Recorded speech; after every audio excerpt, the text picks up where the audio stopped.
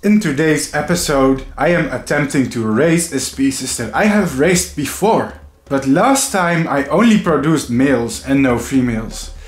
That left me unsatisfied, so here I am trying again. It is the Lobobunaea acetes, the blushing emperor moth from Uganda, Ivory Coast, Ghana, Gabon, Sierra Leone, Nigeria and more places in Africa.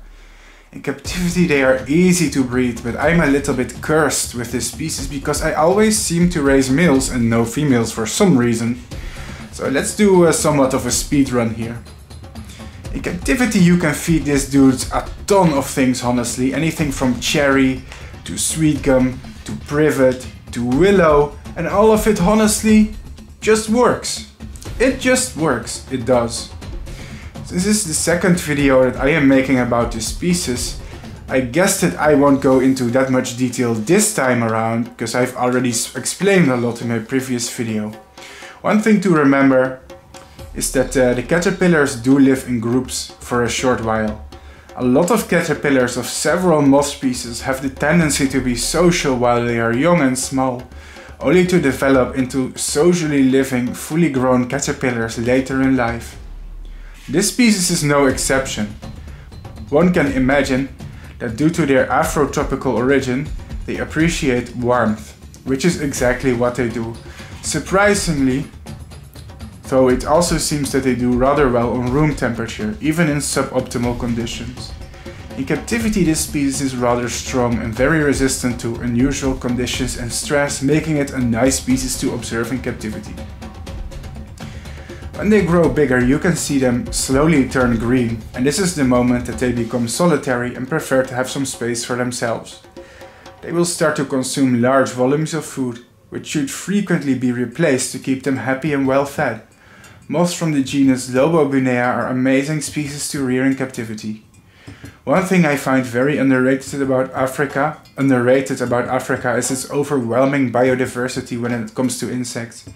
Interestingly, you will hear a lot about lions, zebras, rhinos, giraffes, gazelles, bisons and crocodiles as soon as you watch any documentary about nature, but you rarely hear about the stunning biodiversity of unique insects that Africa is harboring.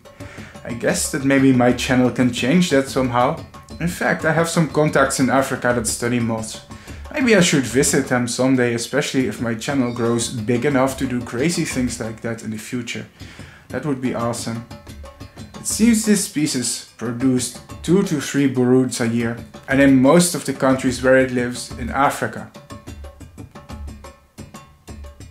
It seems this species produces 2 to 3 broods a year in most of the countries where it lives in Africa. Females attract males by releasing an airborne pheromone at night.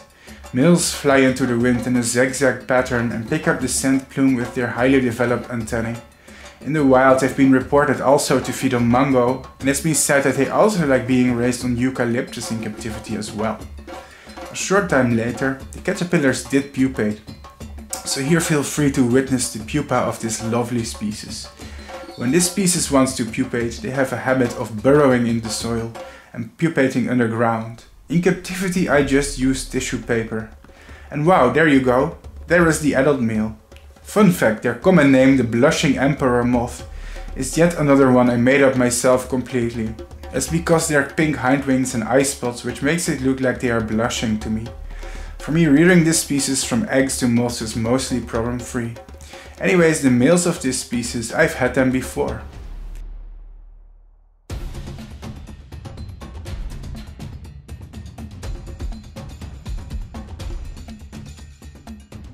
And here is the female, but something is wrong with her. First of all, it seems her wings were slightly deformed, unfortunately. Not only that, it seems this female was the only female I had out of all my caterpillars. So for the second time, my rearing of this species did not go the way I wanted it to go. I guess I have to try a third time next year or later.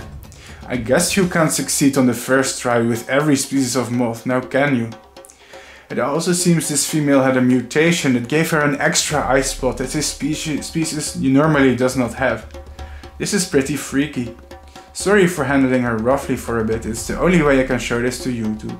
So in conclusion, I raised a freaky moth mutant female. Though the outcome of my rearing experiment was unexpected, it is unfortunately not what I wanted. I only raised one mutant female and a bunch of males, and while unexpected, it's not what I was aiming for. So I hope you enjoyed seeing the short life cycle though, and next year I'm definitely going to try again. Bye bye!